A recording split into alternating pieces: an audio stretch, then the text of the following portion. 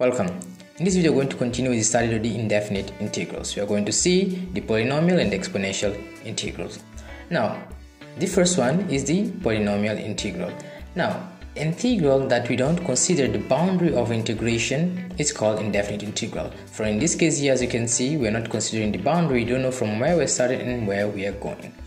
First case, the rule says that we have to just make the power that we are going to have plus 1 divided by the power plus 1. Now, imagine that you're given a function. We say your function is a function f of x is equal to 3x squared plus 2. If you find the derivative of this function of x, this is x, we are going to get, by the power rule, we're going to have here 6x plus 0. Derivative of a constant is 0. Now, we have established in the previous video, in the initial video of this study, that integration is the opposite of derivation. We are trying to go back to the original function from the derivative of that given function. So which means that if you find the indefinite integral of this function here, of this derivative, we should go back to our function f of x plus some constant c.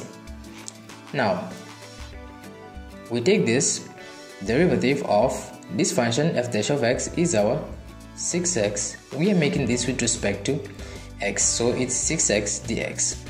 This is going to be equal to, applying this rule here, what we're going to have here is 6 is a constant, so it comes outside, and then we're going to have 6 into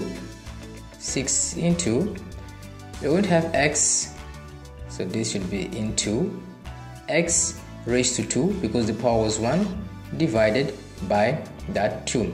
And this is going to give us 6 divided by 3 is going to give us 6 divided by 2 is going to give us 3x squared. But because we are coming from this derivative here, we cannot predict exactly what was the value that came before it, so that's why we put plus c. If you take, for example, 3x squared plus 6, if you find the derivative of this, it's going to give you as well 6x. And if you find the integral of this, integration of this, as you can notice, the integration of this is basically the same thing that you're going to get here. So it means that if you're not considered the constant c, you're going to have an integral that has the same value, 3x squared. And it is as if you are saying that this function is equal to this function, and that is not true. These functions are different. What I'm saying is this 6x dx is going to be 3x squared. If you don't put that constant c, this will look like this. But if the constant c is an unknown constant, so this c of this equation here, of this integral, is not the same c as this one. So there is something which we don't know, but it's a constant, that's for sure we know. This is how I apply the polynomial rule. Now, the next rule we have is when we have an exponential function. Now, we know that this is our function, so we can imagine a function. Let's say we have a function f of x which is equal to 2 into 2e raised to 4x. This is our function. We have seen that the derivative of this, which is f dash of x, is going to be equal to 2 into the derivative of this power, which is equal to 4, into the original function e raised to 4x. This is what we have.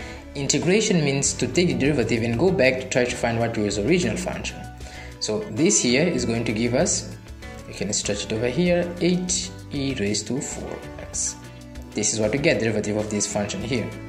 Now, if you want to find integration of this, which is in indefinite integral, is of this 8e raised to 4x dx. This is equal to, 8 is a constant, you take it out, and then you're going to have e raised to 4x dx. Now what you have to do is just apply the rule. So what you're going to do here is just taking this 4, and instead of multiplying as we did on the derivative, in integration with the opposite of multiplication. What is the opposite of multiplication? It is division. So we're going to have 8 into this 4 here that was multiplying comes to divide, so we're going to have e raised to 4x divided by 4. So what we're going to have, 8 divided by 4 is equal to 2, and we're going to have here e raised to 4x plus c, because we're dealing with an unspecified interval. Now we also have situation of trigonometric functions. Let us say we can just directly write it because there's no special thing to do. Is if you have, for example, derivative or integral or integration of cos of x dx, what is it equal to? Now we know that from the for concept of derivatives, what is the thing that we have to ask ourselves? What is the thing that we had to differentiate in order for us to get cos of x? What to differentiate to get cos of x was sine of x. Because if you have d by dx of sine of x, guess what you have? You have cos of x. So this is the third rule. And also have the fourth one. You have here, for example, sine of x dx. Now, how did you get, the question is, how can we get to this sine of x using derivatives?